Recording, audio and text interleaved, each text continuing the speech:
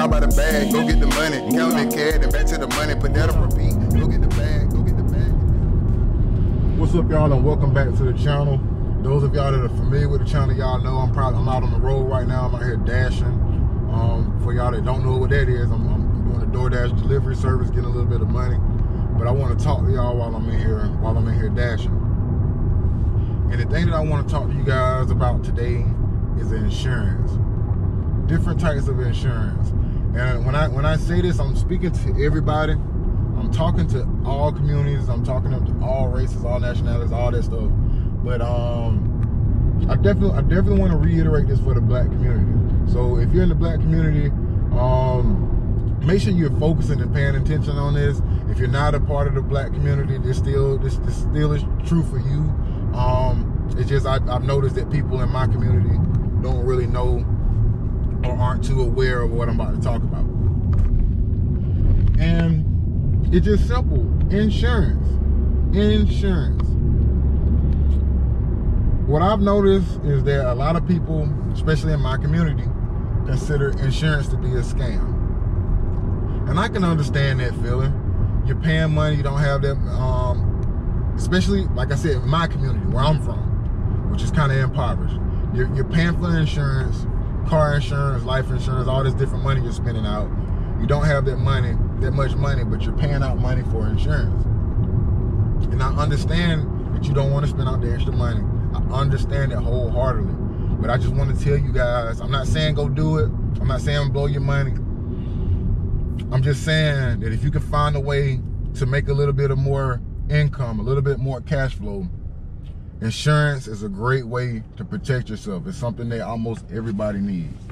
And when I say insurance, of course we need car insurance, but we also need home insurance. If you don't have a home, we need renter's insurance. We need life insurance.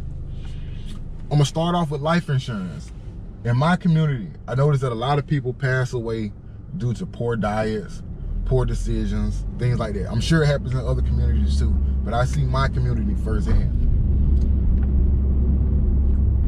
A lot of times when these people are passing away, they don't have any insurance, so their family is left with nothing. The family is sad. As a matter of fact, a lot of times they have more bills. Let's say that person had a home or something. Those people have to now pay taxes. They have to take care of those bills that they didn't expect to take care of. A lot of times the homes get lost, different things happen, all because people don't have insurance.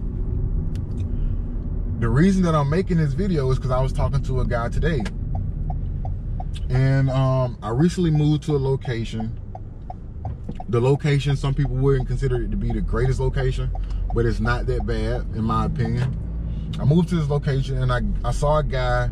I actually moved back to this location. I lived there before. And I saw a guy who noticed me from in the past. And he was like, hey man, I remember you. I'm looking for a spot in this area too. You got another spot? How can I get here? And we were talking about ways that he can get back into the, that he can stay in the neighborhood and all that stuff. And he brought up the fact that that someone had robbed me once time. Someone had broken into my house while I was at work in the past while I was staying there. And I told him, you know, I was like, yeah, that did happen, but it wasn't as bad as you would think, because I had insurance. Even though, you know, some people were able to get some of my things, I had insurance. That wasn't the first time somebody had broken into my house. There was a time in the past that someone had broken into another place that I lived at. Hold on, let me stop this call right quick.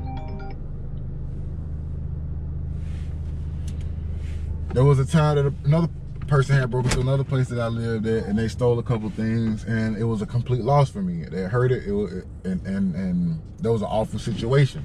But in that moment, and after that situation, I realized that I should have insurance. So what I started to do was to get renter's insurance. So when I moved into the place that the guy who I was speaking to, when I moved into that place, hold on one second, let me accept this dash.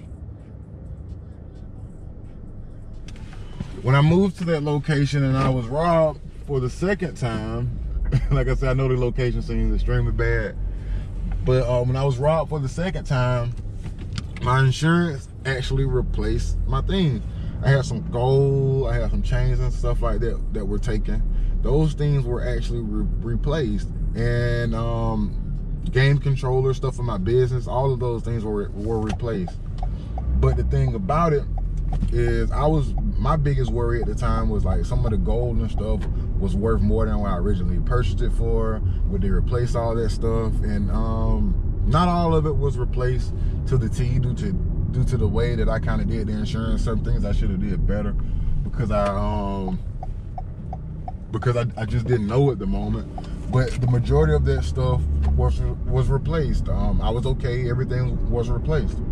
So the guy was telling me, man, I didn't know that you can get insurance. I didn't know that, you know what I'm saying, you can get protected for that.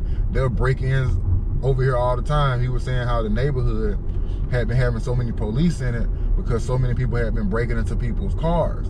And I was telling him, I was like, hey man, you know what I'm saying, I know that that's an issue, but just to decrease the amount of worry that you have when it comes to that, just get insurance. And he was like, man, how much is that gonna cost?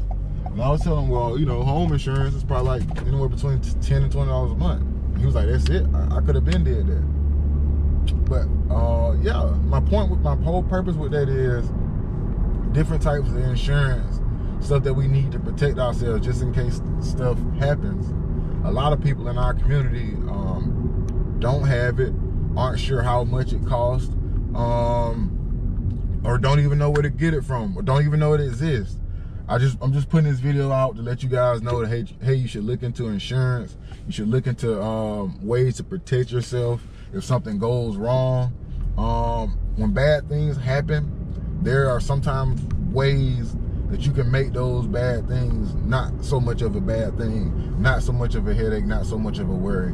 And I just wanted to let you guys know that insurance is one of the ways that you can do that. So I hope this video kind of persuades you guys a little bit to think more about getting insurance, depending on what you need to be protected.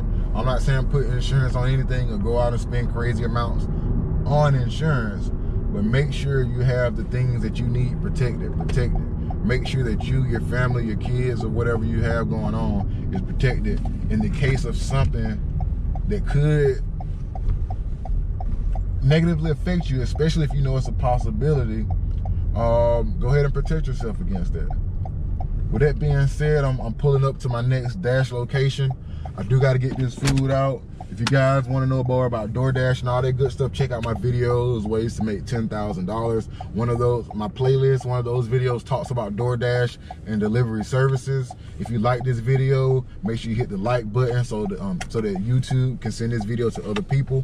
Make sure you subscribe to the channel if you want more videos. Thanks for watching the video, and I'll see you guys in the next one. How about a bag? Go get the money. Count that cash and back to the money. Put that on repeat.